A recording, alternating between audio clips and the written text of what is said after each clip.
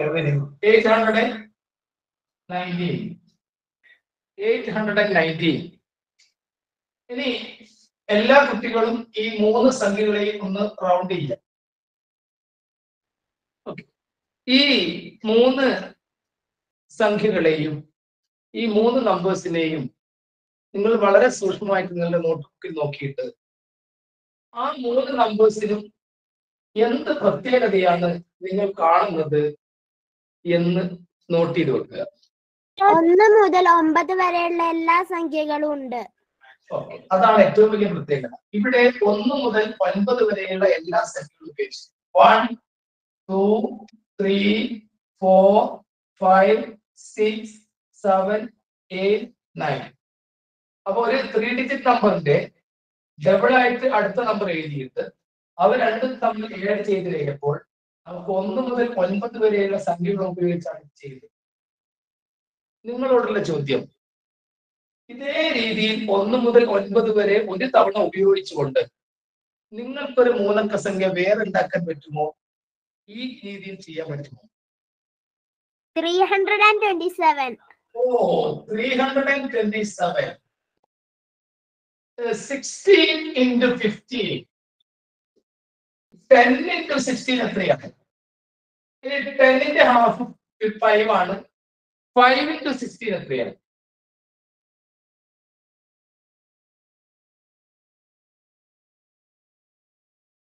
ഈ 160യുടെ പകുതി എത്രയാണ്? 80. അപ്പൊ 5 into 16 80 ആണ്. ഇത് രണ്ടും കൂടി എഴുതി തരത്തില്ല. 40. 240. 240.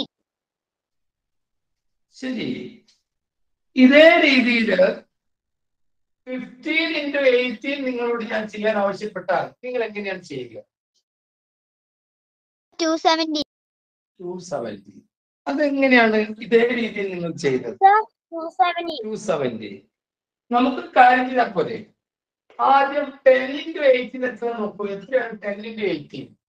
180. 180.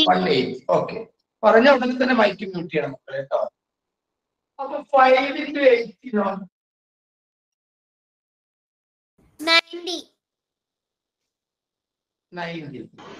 ഈ 5 into 18 എന്നത് തന്നെയാണല്ലോ 10 into 9. 18 10 into 9 വെടിയല്ലേ? ഓക്കെ, അപ്പൊ നമുക്കിവിടെ 90 എന്ന് കൊടുക്കാം. 180 plus 90 എത്രയാണ്? Sir, 270. നിങ്ങൾ ഇങ്ങനെയാണോ ചെയ്തത്? ഇങ്ങനെയാണോ നിങ്ങൾ ചെയ്തത്? 48 into 25 ചെയ്യുമ്പോൾ എളുപ്പമാർഗം 48ന്റെ ഹാഫായ 24 എടുത്തിട്ട് 25ന്റെ ഡബിളായ 50 എടുക്കുന്നു. 24ന്റെ ഹാഫായ 12 എടുത്തിട്ട് 50യുടെ ഡബിളായ 100 എടുക്കുന്നു. ഈ മൂന്ന് ക്രിയകളിലും ഏറ്റവും എളുപ്പം നിങ്ങൾക്ക് ഈ അവസാനം കൊടുത്തത് ചെയ്യാനാണ്. 12 into 100, 12 into 100. That is 1200. അത് തന്നെയാണ് ഇതിലെല്ലാം മറുപടി കിട്ടുന്നത്. അപ്പൊ നിങ്ങൾക്ക് ഇങ്ങനത്തെ മൾട്ടിപ്ലിക്കേഷൻ വരുമ്പോൾ നിങ്ങൾ ഇതേ രീതിയിൽ മാറ്റി ചെയ്യുന്നത് നല്ലതാണ്. അത് നമുക്ക് മനസ്സുകൊണ്ട് തന്നെ ചെയ്യാൻ പറ്റും, മനക്കണക്കായിട്ട് ചെയ്യാൻ പറ്റും. ആ രീതിയിൽ ചെയ്ത് ശീലിക്കേണ്ടതാണ്. rupees divided between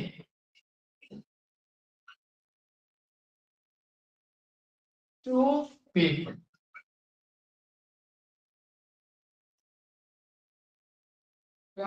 ആരെങ്കിലും ഏതൊരു കുട്ടി നേരത്തെ ടൈപ്പ് ചെയ്യാൻ പറഞ്ഞല്ലോ, ആ കുട്ടി ടൈപ്പ് ചെയ്ത് കൊടുക്കൂലേ?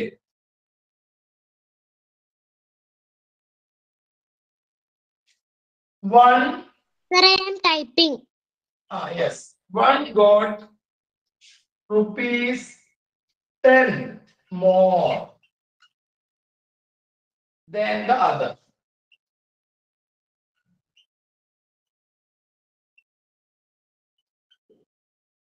ഒരാൾക്ക് മറ്റൊരാളേക്കാൾ 10 രൂപ അധികം കിട്ടി. ഹൗ മച്ച്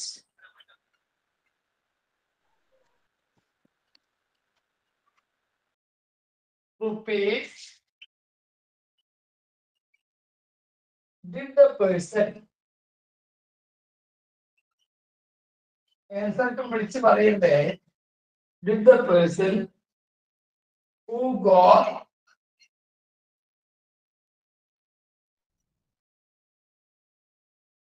more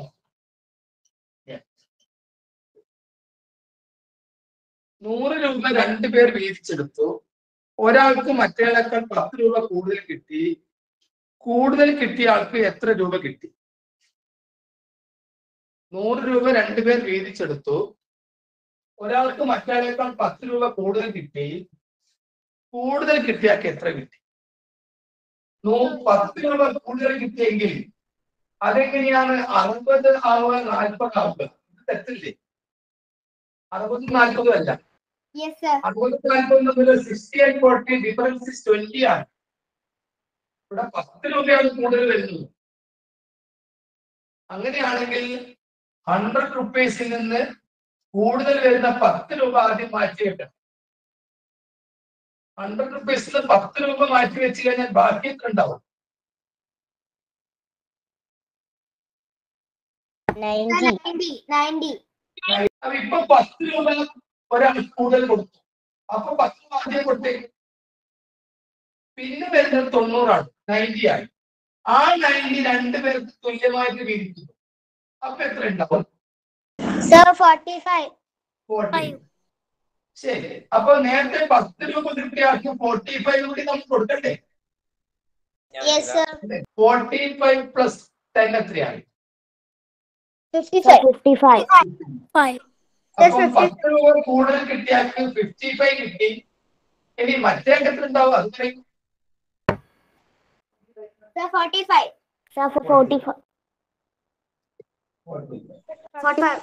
ഇപ്പം 55 ആണെന്ന് മനസ്സിലായില്ലേ? 60 അല്ല എന്നും 55 ആണെന്ന് നമുക്ക് മനസ്സിലായോ? Some of 3 consecutive. അടുത്ത ചോദ്യം. Some of 3 consecutive natural number starting from natural number 3 consecutive 4-digit number.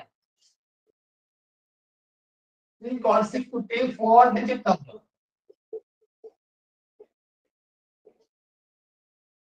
Consecutive 4-digit number is an odd number.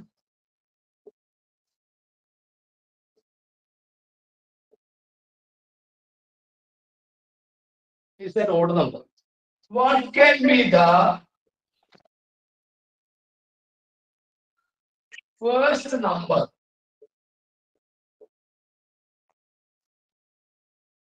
among the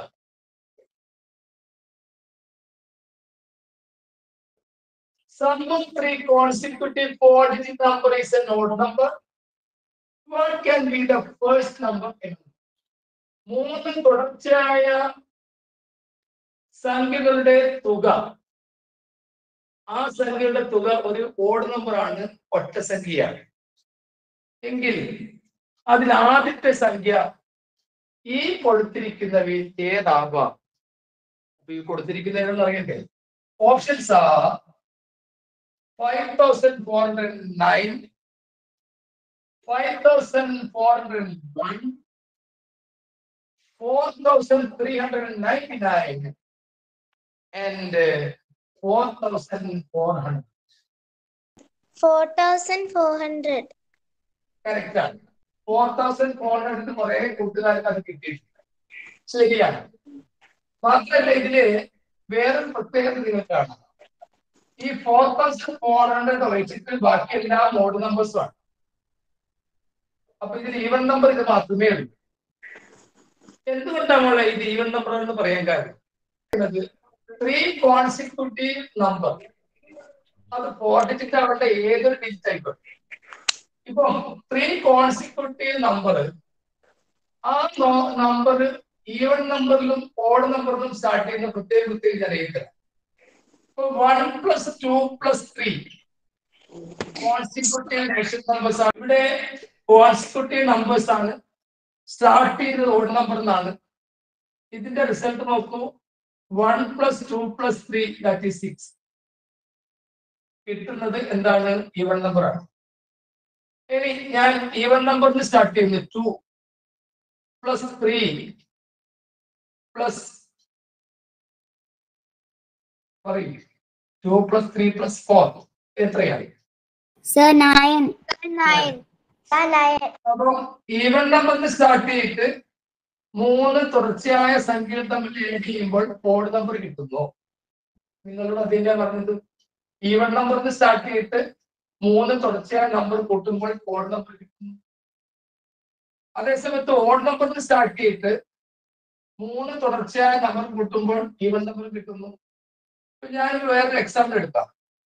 22ന്റെ കൂടെ 23 കൂട്ടുന്നു, അല്ലെങ്കിൽ 122ന്റെ കൂടെ 123 കൂട്ടുന്നു, പിന്നെ 124 കൂട്ടുന്നു. ഇങ്ങനെ കൂട്ടിക്കഴിഞ്ഞാൽ ഓഡ് നമ്പർ ആണോ കിട്ടുക, ഈവൻ നമ്പർ ആണോ കിട്ടുക? Odd number. Odd number. Odd number. അതെന്തുകൊണ്ടാണ് സംഭവിച്ചത്? അത് സംഭവിച്ചത് സ്റ്റാർട്ട് ചെയ്തത് ഈവൻ നമ്പറിലാണ്. അപ്പൊ നിങ്ങളോട് ചോദിച്ചത് ഫസ്റ്റ് നമ്പർ ഏതായിരിക്കാം എന്നാണ് ചോദിച്ചത്. ഫസ്റ്റ് നമ്പർ ഈവൻ നമ്പർ ആയിരിക്കണം. മനസ്സിലായി? 1 plus 2 is equal to 3. 11 plus 12 is equal to 23. 51 plus 52 is equal to 103. ഇതേപ്പറ്റി നിങ്ങൾക്ക് എന്താണ് പറയാൻ? So, the sum of two consecutive numbers is always the sum of two consecutive natural number.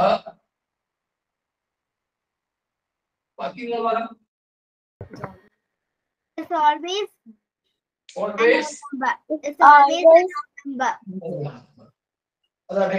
Odd number. Good point. First point is sum of two odd number is always even number. 1 plus 3 plus 4 എന്നിങ്ങനെ എഴുതിയാൽ എത്രയാണ് കിട്ടുന്നത്? 8. അപ്പൊ 17 plus 19 plus 2 എത്രയാണ്?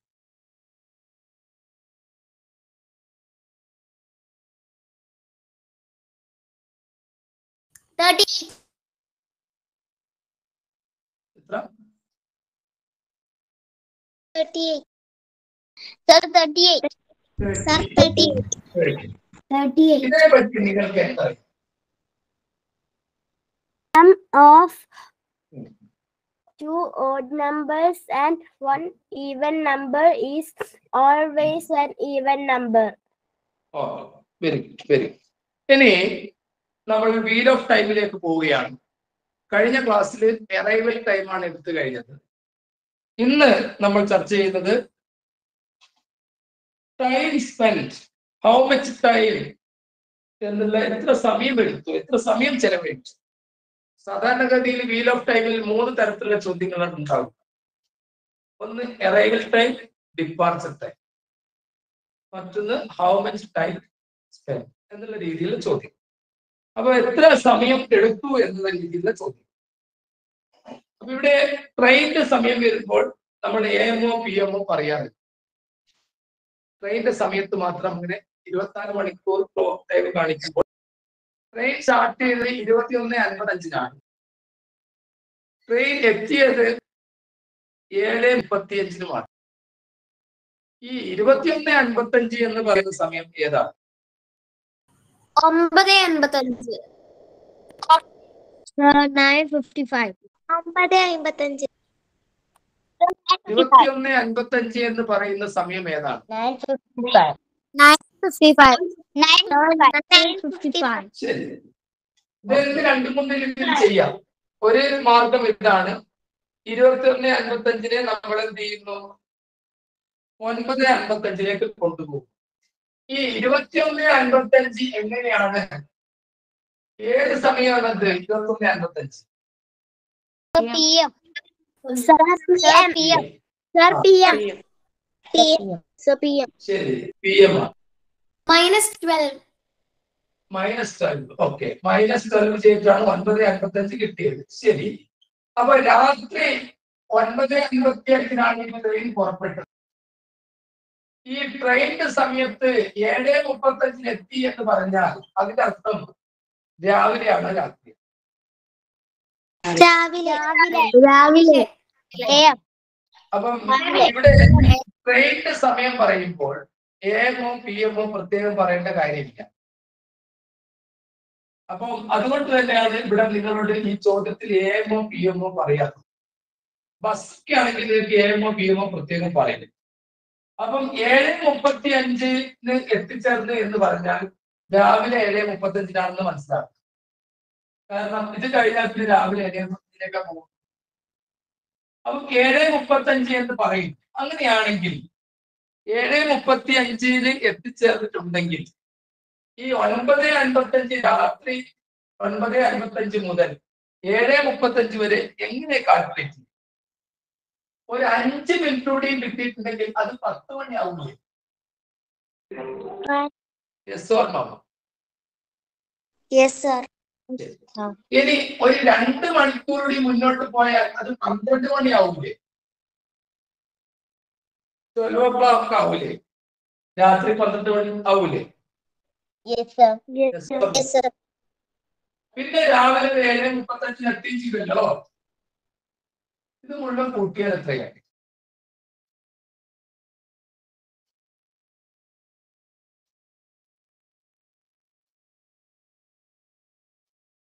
ഇത് കൂട്ടിയാൽ എത്രയാണ്? മറ്റുള്ള കുട്ടികൾ ചാറ്റ് ബോക്സിൽ ടൈപ്പ് ചെയ്യൂ. 9:40. 9:40. 24 hours ആണ്. അപ്പോൾ ഞാൻ 24 ഹവേഴ്സിനെ സ്പ്ലിറ്റ് ചെയ്തു. അത് 23 ഹവേഴ്സും 60 മിനിറ്റ്സും ആക്കി. ഓഹോ, ശരി. കണ്ണാടി കാണൂല. ശരി. അതിനുശേഷം നമ്മുടെ ട്രെയിൻ സ്റ്റാർട്ട് ചെയ്ത ടൈം, അതായത് 21:55 എഴുതി. എന്നിട്ട് അതിനെ മൈനസ് ചെയ്തു. 2 hours and 5 minutes കിട്ടി. 2 hours and 5 minutes. അതിന്റെ കൂടെ നമ്മുടെ ട്രെയിൻ റീച്ച് ചെയ്ത ടൈമും കൂടി ഞാൻ ആഡ് ചെയ്തു. 7:35. ഓ, വെരി ഗുഡ്. അത് നല്ല കയ്യിലെടുക്കും. നോക്ക്. ക്വസ്റ്റ്യൻ എന്താന്ന് വെച്ചാല്, ഒരു ട്രെയിന് 21:55 അതായത് രാത്രി 24 hours ക്ലോക്കില് 21:55 ഒരു സ്റ്റാർട്ട് ചെയ്തു. പിന്നെ അത് അതിന്റെ ഡെസ്റ്റിനേഷൻ 7:35 എത്തുകയും ചെയ്തു. അപ്പൊ ഇത് എത്ര ടൈമാണ് യാത്ര ചെയ്തത് എന്നാ ചോദിച്ചത്. യാത്ര ചെയ്യാൻ എടുത്ത സമയമാണ് ചോദിച്ചത്. അപ്പൊ ഇതിൽ 21:55 എന്നുള്ളത് നമുക്ക് ആദ്യം 24 hours ക്ലോക്കിലെ ടൈം 12 hours ക്ലോക്ക് ടൈമിലേക്ക് ആക്കണം. അതായത് 21:55 മൈനസ് 12 ചെയ്ത് കഴിഞ്ഞാൽ 12 hours ചെയ്ത് കഴിഞ്ഞാല് നമുക്ക് 9:55 കിട്ടും.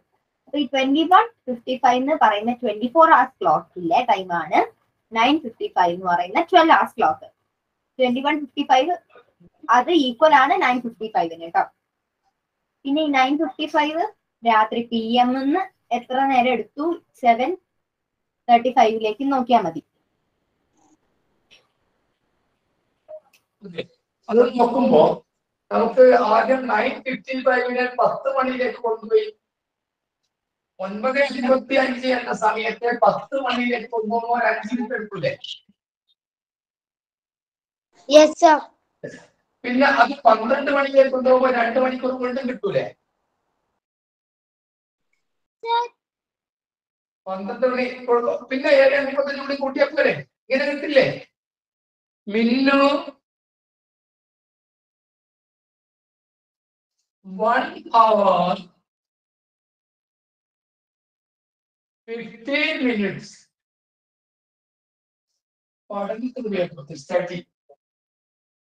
പഠിക്കാം. 20 minutes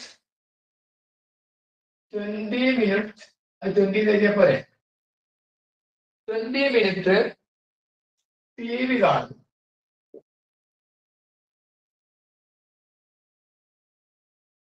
35 minutes കളിക്കാം അല്ലേ? അപ്പോൾ ടോട്ടൽ ചെലവഴിച്ച ടൈമാണ് കണ്ടുപിടിക്കുന്നത്. 1 മണിക്കൂറും 15 മിനിറ്റാണ് ഇത്. 20 മിനിറ്റാണ് TV കാണുന്നത്. അപ്പൊ 20 ഇവിടെ എഴുതാം. Okay, sir. 35 മിനിറ്റ് ആണ് കളിക്കാൻ എടുക്കുന്നത്. അത് ഇവിടെ എഴുതുക. അപ്പൊ മിനിറ്റ് മിനിറ്റ് അവന്റെ ആവില്ല. ഇത് Yes, ഇത് മുഴുവൻ കൂട്ടിയാൽ 10 sir. 7 70. 170 അല്ലേ കിട്ടുന്നത്? ആണോ? Yes, sir. 170 കിട്ടുന്നത്. 1 മണിക്കൂറും 70 മിനിറ്റുമാണ് കിട്ടുന്നത്. ഈ Yes, 1 sir. മണിക്കൂറും 70 മിനിറ്റും എന്നും നമ്മൾക്ക് അറിയാറില്ല. 70 മിനിറ്റ് നമ്മൾക്ക് പറയുന്നതിനേക്കാൾ സുഖമല്ലേ? 60 + 10 എന്നാക്കി മാറ്റുന്നു. Yes, sir. 70 നമ്മൾ 60 + 10 എഴുതിക്കൂടെ? Yes, sir. എഴുതാം. അപ്പം 70 60 + 10 എഴുതുമ്പോൾ ഈ 60 മിനിറ്റ് അല്ലേ 1 അവർ? Yes, sir. അപ്പൊ നമ്മൾ ഈ 60 ഇങ്ങോട്ട് മാറ്റി കഴിഞ്ഞാൽ ഇത് 2 അവർ ആയിട്ട് മാറും. ഇവിടെ 10 ആയിട്ട് മാറും. അപ്പൊ 2 Yes. hours and 10 minutes കിട്ടൂലേ? Minnu take 1 hour and 15 minutes for study. And for watching TV, 20 minutes. And for playing, 35 minutes.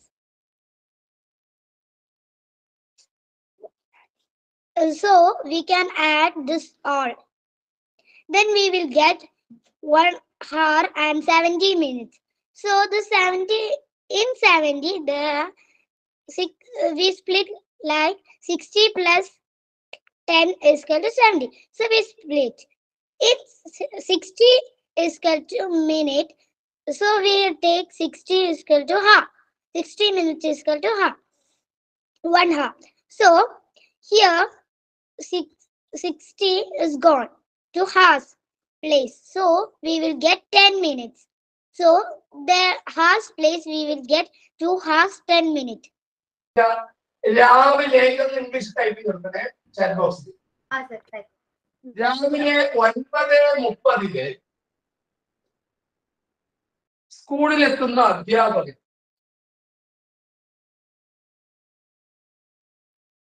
സ്കൂളിലെത്തുന്ന അധ്യാപകൻ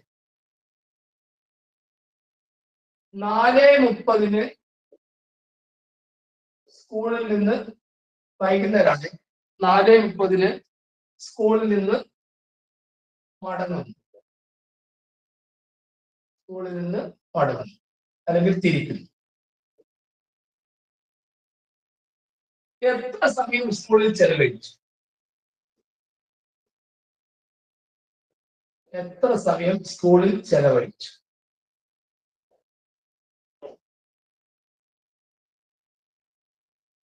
A teacher reached at school 9:30 a.m.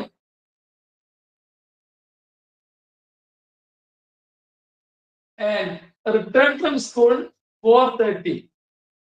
How much time did the teacher spend? 7 hours എഴുതി കഴിഞ്ഞു. ആദ്യം ഞാന് 9:30 to 10:30 9:30 to 12:30 കണ്ട്. അപ്പൊ എനിക്ക് 3 hours കിട്ടി.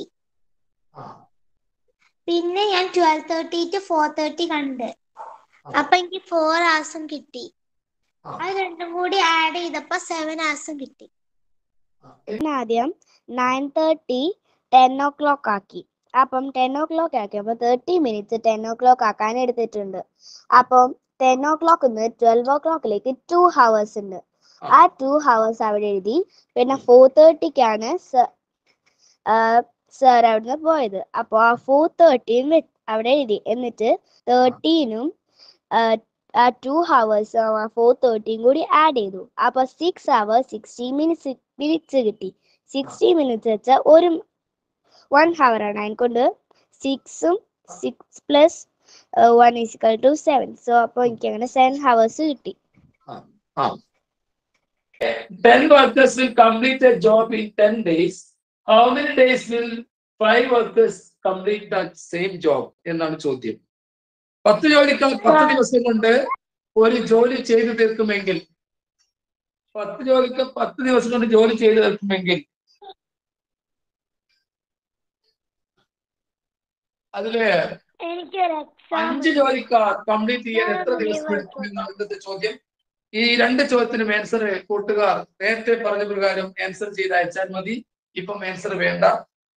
ഇന്നത്തെ ക്ലാസ് ഇവിടെ അവസാനിപ്പിക്കാൻ പോവുകയാണ്. ഇന്നത്തെ ക്ലാസ്സിൽ നമ്മൾ ഇവിടെ ചെയ്തിരിക്കുന്ന കാര്യങ്ങളാണ്. ഒന്ന്, പിന്നെ ചെലവഴിച്ച സമയം. കഴിഞ്ഞ ക്ലാസ്സിൽ നമ്മൾ അറൈവൽ ടൈമാണ് കഴിഞ്ഞെങ്കിൽ പ്രാവശ്യം സ്പെൻഡ് ചെയ്ത സമയമാണ് ചോദിച്ചത്. അതുപോലെ അടുത്ത പ്രാവശ്യം വരുന്നതാണ് കുറച്ചുകൂടി ശ്രദ്ധിക്കേണ്ട കാര്യം, ഡിപ്പാർച്ചർ ടൈം. ആ രീതിയിലുള്ള ചോദ്യങ്ങൾ വരും. അപ്പം 3 ടൈപ്പിലാണ് വീൽ ഓഫ് ടൈമിൽ ചോദ്യം വരിക. അപ്പൊ മിക്സ് ചെയ്ത് ചിലപ്പോൾ വരാം, 5 മാർക്കിൽ 8 ചോദ്യമായിട്ട് വരാം.